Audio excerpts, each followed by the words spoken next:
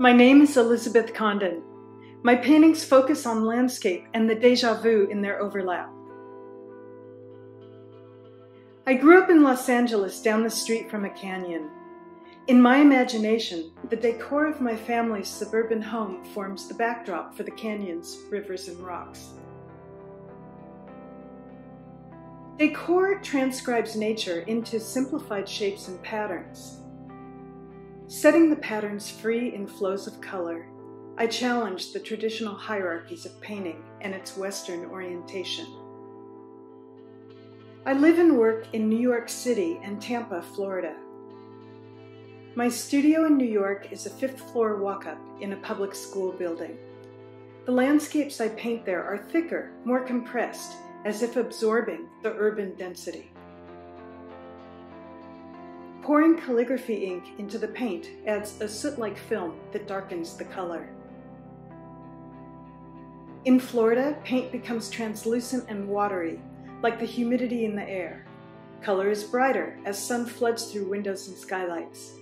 The studio I built accommodates large-scale paintings and many at once.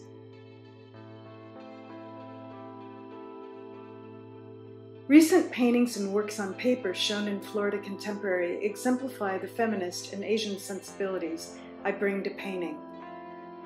Paper pieces made during Me Too feature warrior gods and goddesses from Mayan carvings that express my rage against unworkable social constructs. The turbulent liquid landscapes update the journeys in scroll painting for a world experiencing climate change. My work disrupts dominant patterns to show the hidden complexities behind them.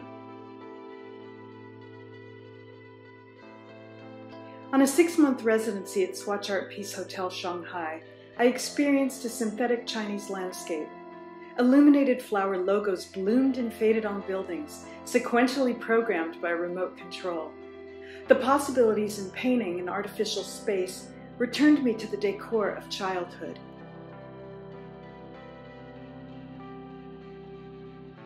My first trip to Mexico in January introduced immersive environments and vernacular architecture. This union of art and life in Mexican culture points the way forward for my own work.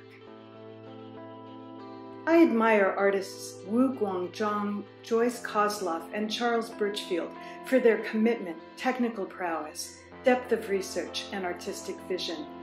Like my work, theirs is hybrid in nature, sidestepping classification through cultural crossover. Yet scroll painting, decor, and abstraction are present in all. In my view, the anthropogenic landscape is mutable, as must be the work I make within it.